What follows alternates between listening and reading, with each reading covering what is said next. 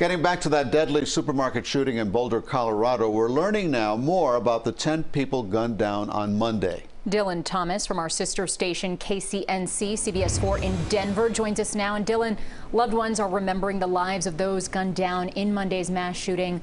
What are they saying?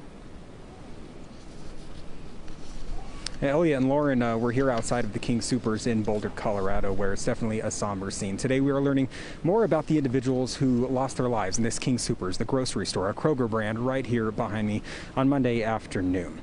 We have learned that the police officer who ran in was one of the first to die, trying to save others. Officer Talley was known as a Christian man with 7 children who he leaves behind and a wife. As recently as 2 weeks ago, he was in the chief's office, his family receiving an award for how much he helped his loved ones learn how to do CPR, which ended up saving another person's life.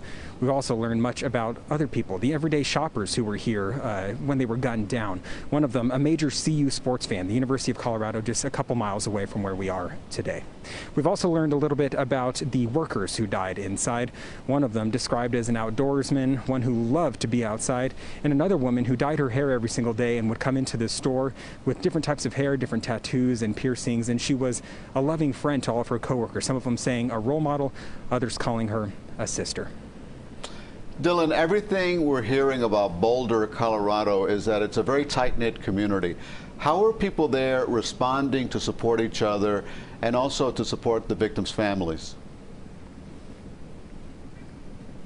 Well, as you can see right here behind me, there are quite literally hundreds of people outside of this King Soopers in Boulder. Right now, there's people putting their arms around each other, people wiping away tears, embracing one another, even as they try to social distance as much as they can. Earlier today, the governor of Colorado, who actually lives here in Boulder to this day, was on the scene paying his respects. He walked up with a bouquet of flowers, kneeled down and set them, wiping away a tear and saying a prayer right before the fence.